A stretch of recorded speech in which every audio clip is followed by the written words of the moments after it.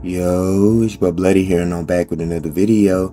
In this video, I'm going to be showing you guys how to get and receive the GTA Halloween face paints that have just made their way back.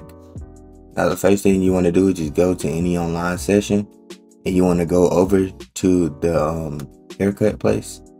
So once you guys are at the haircut place, you just want to walk in, go over here to the chair and press right on the D-pad to interact.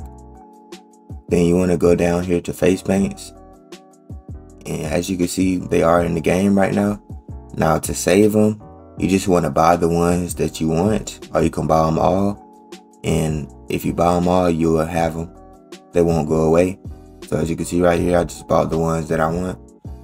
So I just bought 3 for the sake of the video. Yeah, but like I said, you just buy the ones that you would like to keep, and they will not go away. You will be able to change them out, and they will still be in the face paint session when you go inside of it.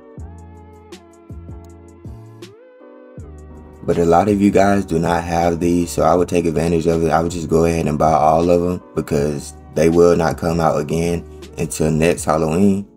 So go ahead and buy it while Halloween is around right now, so you guys can have them. But that's pretty much it. It's that simple. As you guys can see, I do have it on. I will be able to keep all of the ones that I have purchased. But yeah, just a little simple video, quick video for you guys. But it's your boy Bloody here. If you guys want more videos like this, don't forget to like, comment, and subscribe. And it's your boy Bloody here, and I'll see you guys in the next one. Peace.